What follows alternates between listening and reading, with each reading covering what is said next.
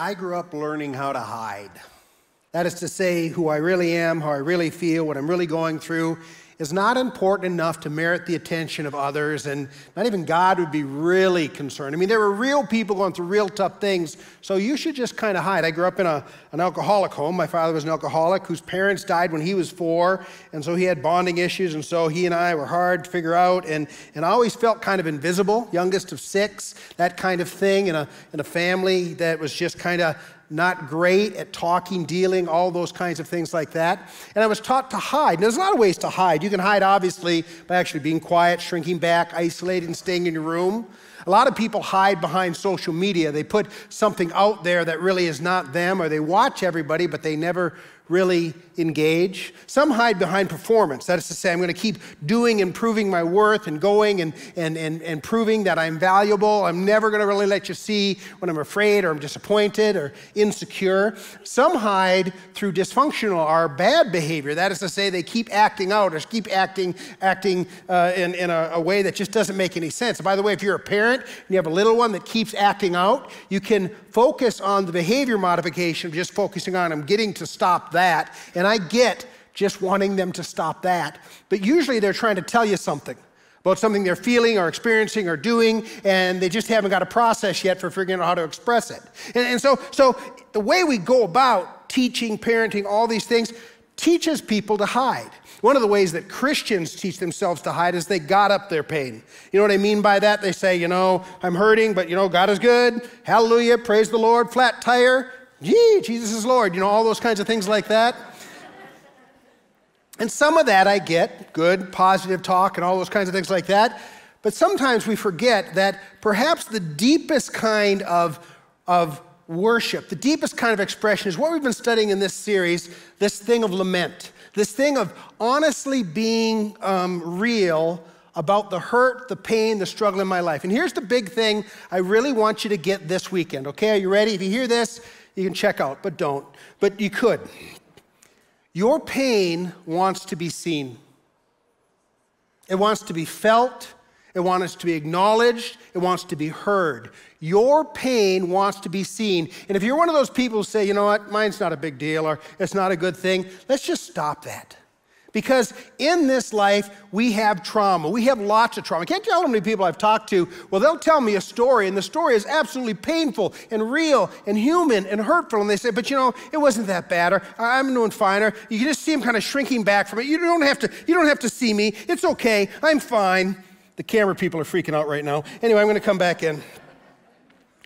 But you can just see them kind of shaming themselves into saying, you just need to hide that away and push that away. Well, one of the things, many things we've learned is that God doesn't want you to do that. Lament teaches us that again, one of the highest forms of worship, in fact, it may be the greatest form of worship, is when we go to God with an accusation, with a complaint, with a disgruntled, when we come to him full of emotion, even cursing, when we start saying things that are exaggerated, out of proportion, blown up, things we don't really mean but we feel, and when our actions come in the form of emotion and yelling and ups and downs, when we bring that to God as we are, when we let him see that, and we let that be seen, that is actually when God says, that is what I've been waiting for.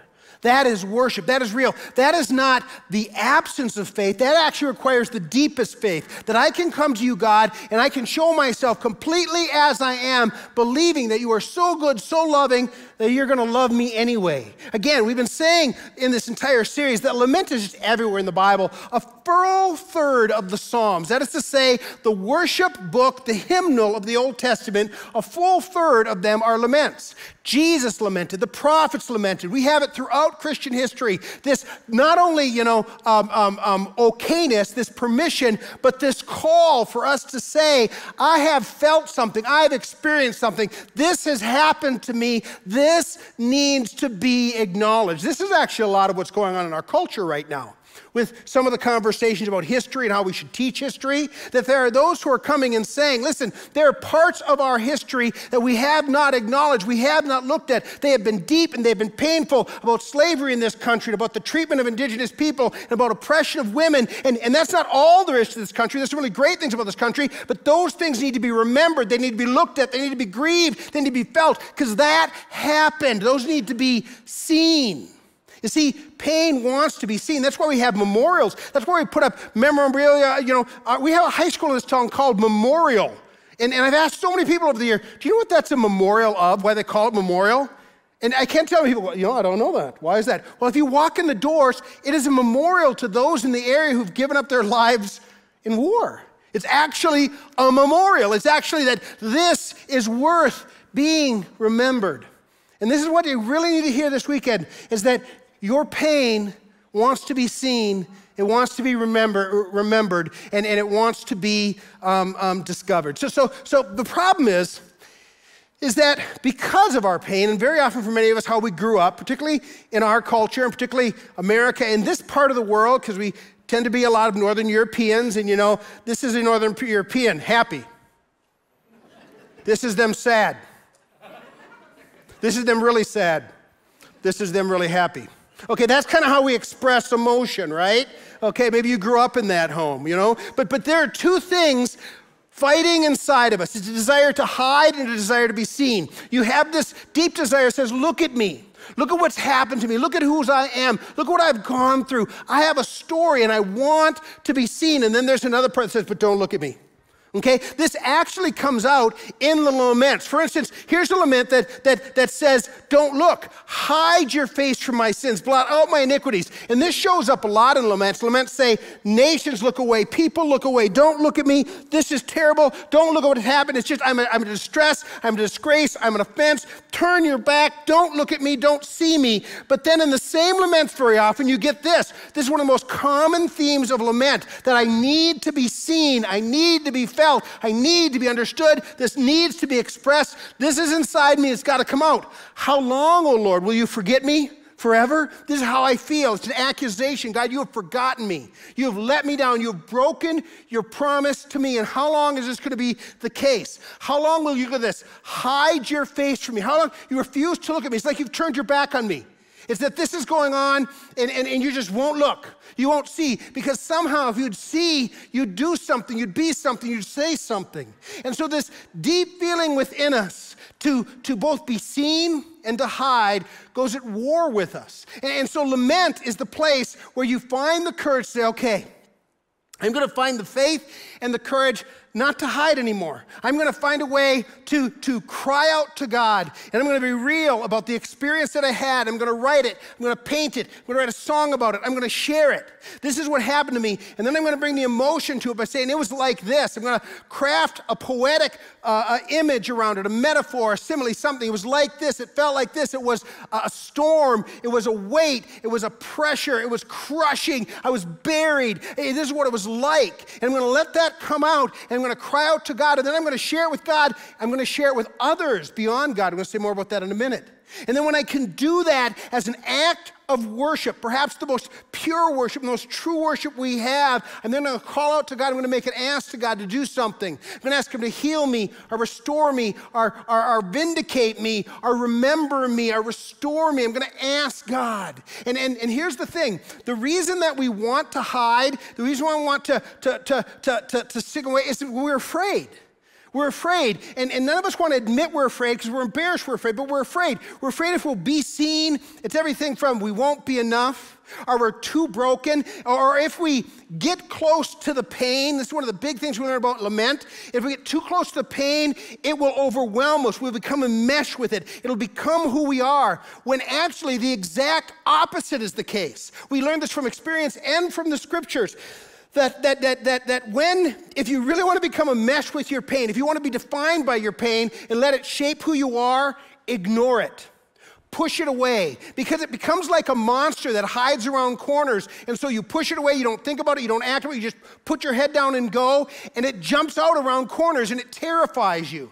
Okay? The other thing it does is it's inside of you, so it leaks out in dysfunctional ways, unhealthy ways, compulsions and aggressions and isolation and all the things that are so powerful. That's one of the main reasons, one of the main ways people hide is they isolate. They push people away. Sometimes they're very clever about it. Some of you are very sneaky about this. You push people away by always being the person who helps people, but you never let anybody help you. You see, that's not healthy. That's not good. That's not a mutually beneficial relationship. It's not a friendship. Okay? And some of us do it by working all the time, or performing all the time. Some of us do it by self-sabotaging, but those are all ways of isolating, pushing people away, punching people in the nose before they can ever get close, because what if they punch me in the nose? So this is the thing. We think if we push that away, that's the safest thing, but what that does is it begins to define us, begins to shape us. The way you get free from your pain, the way your pain becomes a benefit for you, even a blessing for you, is when you lament it. When you are honest about it, you express it, and you look at it, and you get close to it, because then you realize, I can face this. Listen now, listen. I can face this and handle it with God's help. And so I don't need to be terrified of this. I can remember this and get close to it and tell the story, and it will not consume me. It will not define me. It actually takes it outside of you so you can look at it, you can understand it. And then it brings this incredible healing that now I understand this. It helps me put myself back together. Remember, one of the things we've been saying about trauma is that trauma disintegrates us. It disintegrates our thoughts. So under trauma, our feelings. Under trauma, our feelings get out of control, fear, panic, all these kinds of things, anxiety, anger, all those things.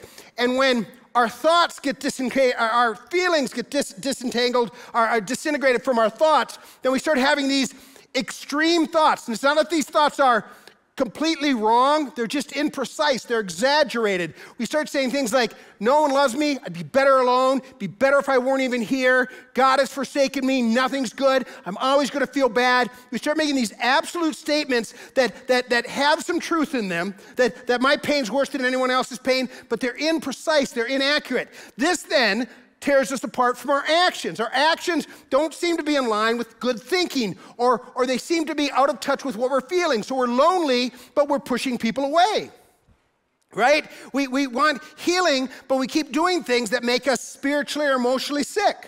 And so you have this life that's fractured from our feelings, our thoughts, and in our actions. What lament does is it expresses all that. That's why laments are so crazy when you read them. Because the lament people will say, oh, I'm this way, and they'll say this thought, then they'll say something totally opposite. God, you're so good, but you've forsaken me, okay?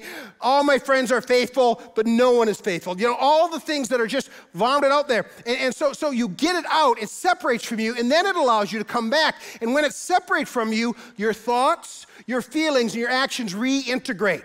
So that your mind slows down, your thoughts become more precise, more clear. Listen now, more in line with reality. And then you start finding you have more control over things like your compulsions and your difficulties. So this ancient practice of lament is actually wonderful for setting you free. That's why it's so important that we learn not to hide. And lament is where we say, you know what, I'm done hiding. I'm going to turn around. You know, one of the questions you need to ask yourself is, what fear is chasing you? What anxiety, what thing from your past is changing you? You know what you need to do? If you're walking down the road and something's chasing you and you're afraid of it, stop, turn around, and face it. Say, okay, I'm going to deal with this. I'm going to look at this. I'm going to tell this story. Okay, I'm going to punch it in the nose if that's the kind of person you are. Or I'm going to, and you know, you say, well, I don't think I can face it. Well, Christ is with you. Jesus is with you. God is with you. And lament is where you turn around and you say, all right, I'm going to talk about this. I'm going to write about this. I'm going to sing about this. I'm going to paint about this. I'm going to find some way to express, because this has happened to me and it needs to be seen. That's lament. That's the power of lament. And it's this fight between look at me and please don't look at me. You have to overcome that and say, you know what?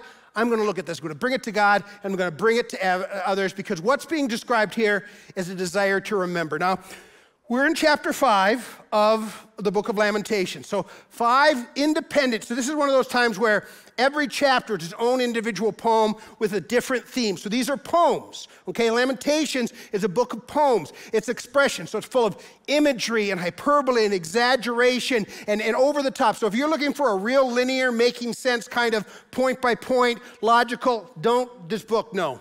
okay? It's just not, all right? But instead what you get is just a blah. This is what happened, and this is what I feel, and this is what you did, God, and this is what I did, God, and this is what they did, God, and it's you, thee, me, oh, blah, blah. And what that does is it gets it outside so you can look at it. Now, chapter 5 has a theme, and the theme is remember. Another way of saying it, see me. Look at me. I need to be seen. And again, if you're one of those people say, I don't need that. I'm fine. It's okay. My deal, it wasn't that painful. It wasn't that bad. Stop that. Okay? Don't do that to yourself. You would never treat a stranger like that. Because what you went through, what you go through, what you feel, you say, other people are way worse than that. Yeah, great. That's their story. Let's talk about your story. For you to be able to give yourself permission to feel, to be seen, to feel, to do whatever you need to do, to scream, to yell, to cry, whatever, that's what this is all about. He says, remember. Okay, look at what the scriptures say in chapter 5. Okay, look at verse 2. Remember, O Lord, and this comes through as you do the devotions this week, because we're going to do the devotions this week, right? Yeah, all right, that's better. First service was not nearly as good as that, so way to go, second service. Terrible first service people. Anyway, so here's the deal. The theme of this, you're going to see, is being seen and being noticed, and just this thing, this happened. This needs to be acknowledged that this happened. Someone needs to know. I mean, that's one of the most amazing things and horrible things about grief. You've had something that happened, and it happened to you. You lost the person. You lost the job. The marriage ended. Your kid's in trouble, and you can barely move. I would describe grief as like walking through molasses. I'm struggling to think clear and do clear. I'm struggling to care. Just my whole world has been discombobulated. And the thing that's so terrible about that is you look around and everybody's going on like nothing happened. And you just want to say, don't you know the whole world has ended? Don't you know that everything has changed? Don't you know that something amazingly horrible has happened? How can you be okay in the midst of what has happened here? And of course your rational mind says, well, of course it didn't happen to them and they got to live and this is all. But what you're feeling is someone see this. Someone feel this. And it's an amazing thing because what I've found very often, my experience with grief, and as I walk with many, many people through grief, is that they'll say, when I'm alone, I just want people to come by. And when they come, I just want them to leave. And so people with grief, and this is important if you're ministering to someone with grief, when they're saying like this, just lean into this. Okay? Just make the extra effort to be there, even if they're giving signs of time to go or those kind of things. Just lean into it. Now, you have to be wise and discerning and all that. But people are constantly saying, well, what am I supposed to do? The best you can, and just love them and be there. We're going to talk more about that in just a minute. But listen what he says. Remember, O Lord, what has followed us. Look and see our disgrace. This humiliating thing has happened to us. It is amazing how often the laments talk about shame, that because this has happened to me, I'm embarrassed, I'm humiliated, I'm made to feel weak and small and poor, and I hate the way that feels. That's one of the reasons we want to push it away. We want to ignore it. He says, but you need to see this. He said, our inheritance has been turned over to strangers, our homes to foreigners. So that's what we were counting on. That's what we looked forward to. The hope of the future that we thought, the plans we had, man, they're just gone. And you just need to acknowledge that and feel that with me. We have become orphans, fatherless. Our core relationships have been changed either through death or loss. And in this case, it was literal death. These people went through an incredible time, like 100 years of war, literally 100 years of war, and a 30-month siege that ended with starvation and horrible things that happened. And they said, you need to see this. You need to understand this. We have become orphans, fatherless. Our mothers are like widows. And so it's mothers losing children. And it's just this call that God, to the nations, to people, you need to see what has happened, what's been lost. He goes on later in verse 13 and 14, so again, you'll see the theme. But, oh Lord, I cry to you in the morning. My prayer comes before you. Lord, why do you cast my soul away? Why do you hide your face from me? Again, there's that accusation that I need you to look at me. I need you not to just throw me away. I need to be seen. I need to have someone acknowledge that I'm here and that this has happened to me, and this has happened in my life, in my community, in my family. Goes on. Why do you forget us forever? Okay, again, this is what he's saying to God. God who said, I'll never forget you. I've carved you in the palm of my hands. But this is how he feels. Again, it's emotion that's very high, making imprecise thoughts and actions that are all disconnected. They're all over the place. It just doesn't make sense. This is the nature of trauma. And lament again, expresses it so we can reintegrate in a healthy way. Why do you forget us forever? Why do you forsake us for so many days? Why is it lasting so long? Okay, it's one of the hard things about trauma and grief and loss and pain and depression and those things is man, I just had an end date. I could hold out if I knew when it was going to get better, you know, or if it was just going to go away at once. But my experience has been these things don't just stop, they just kind of drift away till one day you notice, boy, I feel pretty good today, you know? Wow, I didn't remember to feel bad today. And this is the way healing comes. But this is the point. He's saying, see this experience, express this experience. And so here's the big question I want to ask you. I want to ask you, how are you doing at not hiding? Because again, the danger of isolation and all the creative ways we hide, whether it be through good things or bad things or being quiet or degrading our own pain, our own story, our own hurt, how are you doing at hiding? Maybe you're a champ. If this game were hide and seek, you'd be world champion. But don't you feel that part of you that's saying, but I want to be seen. I need to be seen. I was created to know and be known. And part of that is my story, and my story's messy. My story's hard, my story's difficulty. And again, if you're saying, well, my story's really not that bad though, Paul, I should be doing better. Do you hear the shame you're pouring on yourself? Do you hear that? That's not from God. Your story, your pain is your story. And so it needs to be expressed. So many ways you can learn to tell this story. We're going to talk here in a minute about a lot of the different ways you can do that. But one of the ways you can do it is just by telling your story, okay? So let me say this. So a lot of feedback about this sermon series, all right? Lots of people sending email, talking to me, and there's several people at different levels. Some people say, wow, more than anything else, these sermons have been permission giving. What they mean by that is I never knew that I could say things like that to God and feel these things.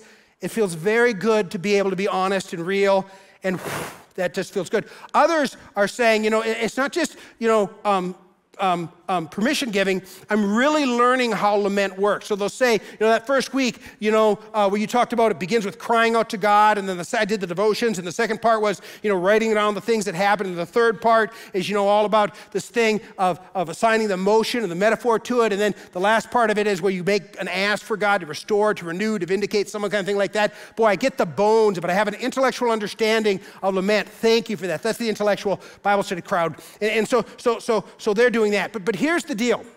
If all you have done is say, boy, I like lament, I'm learning about lament, pro-lament, I really have a theological understanding of lament, but listen now, but you haven't practiced lament, you're missing the best part. If you haven't actually taken the time, not just to come and enjoy the weekends, those kinds of things, but actually sit down and say, okay, I'm going to write my story. I'm going to write this poem. I'm going to paint this picture. I'm going to talk this through with a friend. If you haven't done the thing where you've actually paid attention to what you feel, and I feel angry, I feel disappointment, I feel embarrassed, I feel these things, and you felt that, and then you found a way to express it, well, you're missing the best part. Now, there's a great advantage in just getting permission to know you can be like that with God. And there's great power in understanding how the logistics or the structure of lament works. But that's kind of like, you know, creating a great meal and not eating it. This is where you come back and you say, okay, I'm going to practice. So there's lots of ways we're going to talk about how you can practice lament. But one of the things one of the ways we can do that is when we tell our story. So we have an incredible opportunity. So there's a wonderful man in our church named Drew, and Drew has been diagnosed with stage 4 prostate cancer. And so not just that, but so much in his story. He's been through a world of trauma and pain. And a couple weeks ago, he sat down with one of our care staff, and he just told his story. He told what he's going through, and they found a diagnosis, and how he's making sense of it, and good days and bad days. It's an hour-long podcast, and we've got just a couple minutes here for you to listen, and then, of course, you can get the podcast on the app or the online. But just listen to man, there's so much good stuff here. Just take a listen, and hopefully it'll inspire you to listen to the rest of the podcast, My name is Steve Hay. My name is Steve Hay, and I'm part of the care ministry team. Today I have the opportunity to bring to you a conversation with Drew Hagen.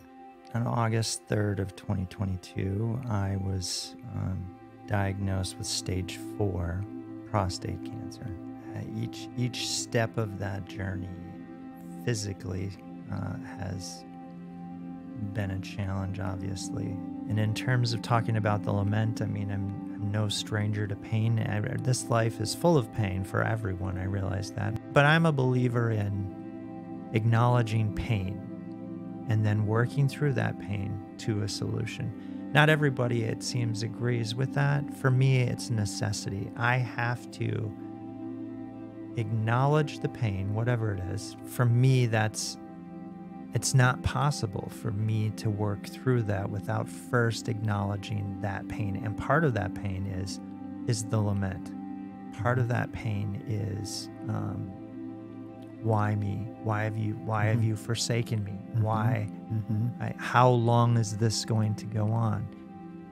Fear is the number one thing, because fear is a poison pill, and it will cripple you if allowed to grow.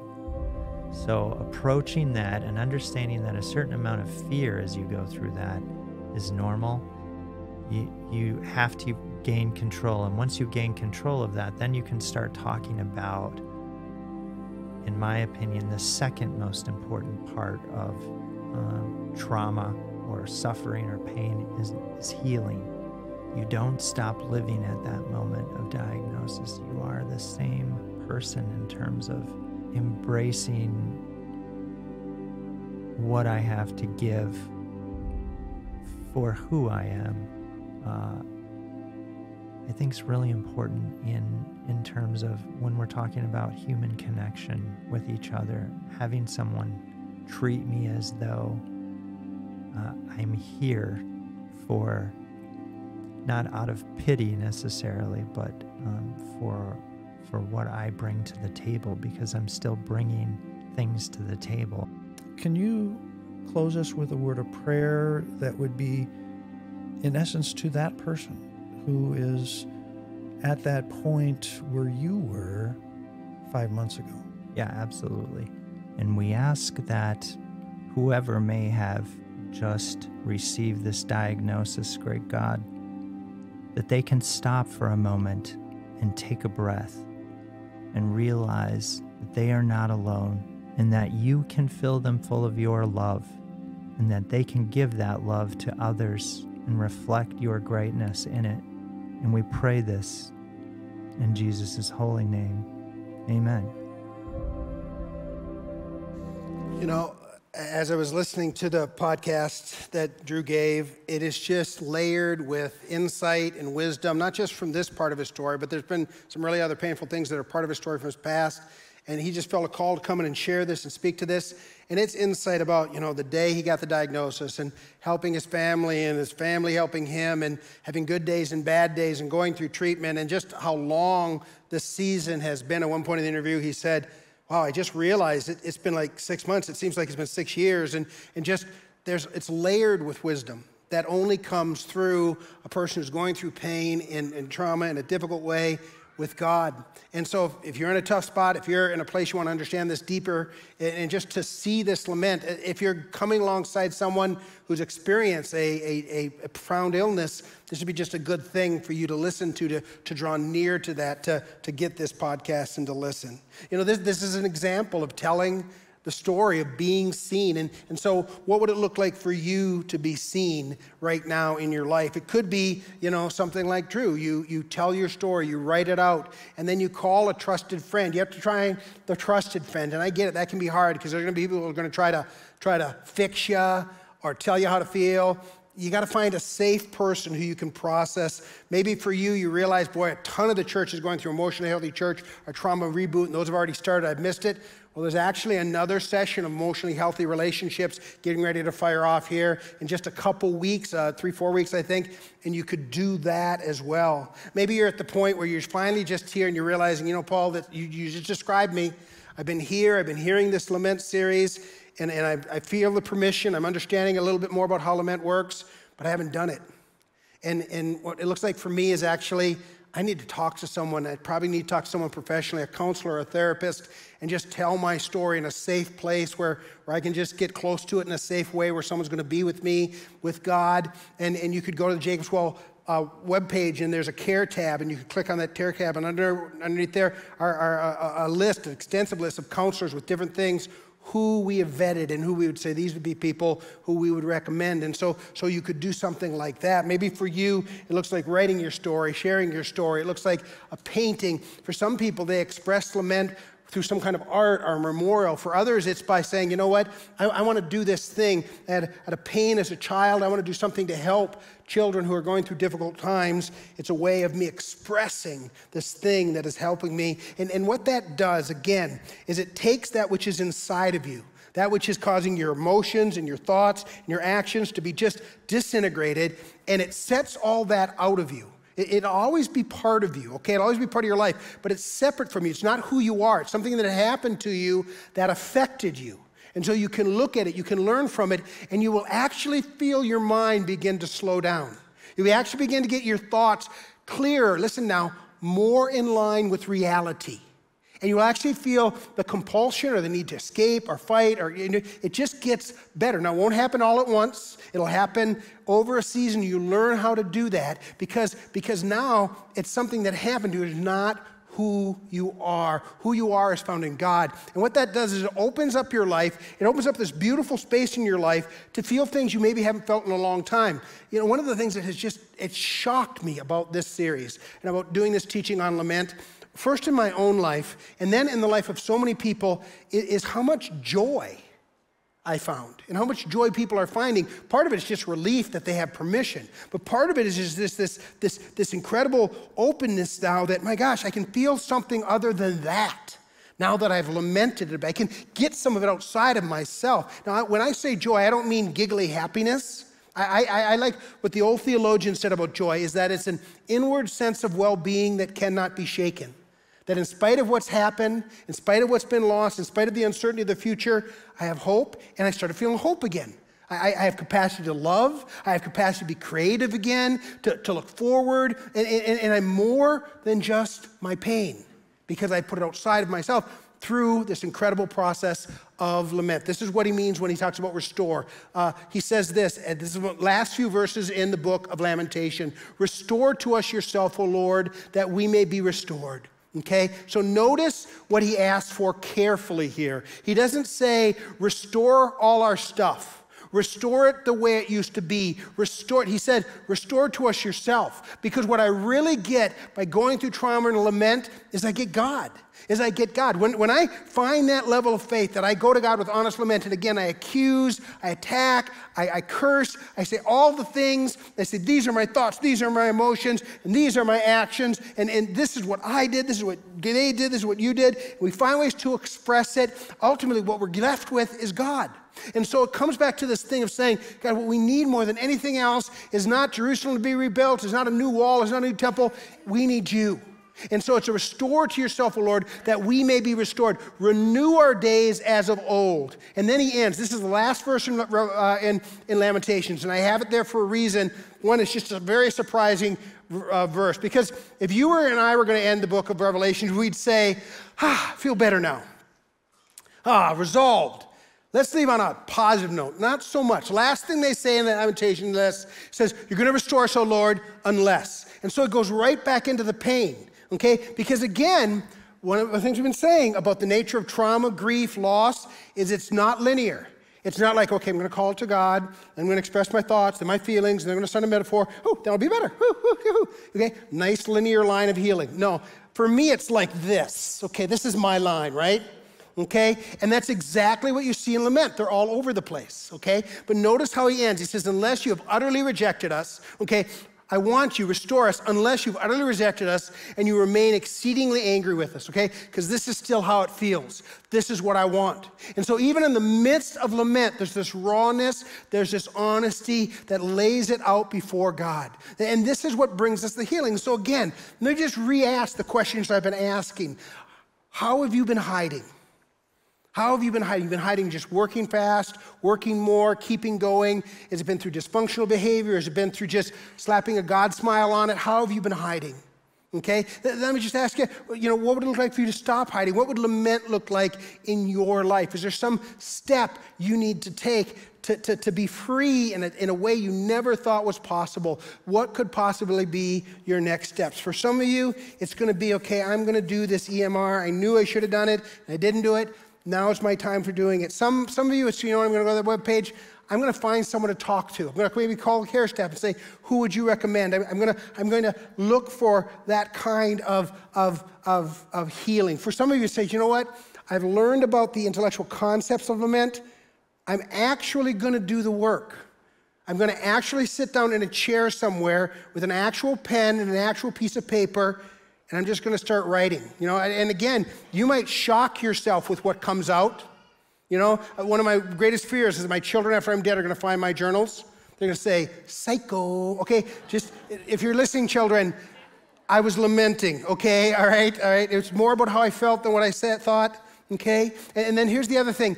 I'm going to find someone to share it with. So maybe for you, it looks like finding that friend, that you haven't talked to in a long time. The Holy Spirit's already put someone on your mind.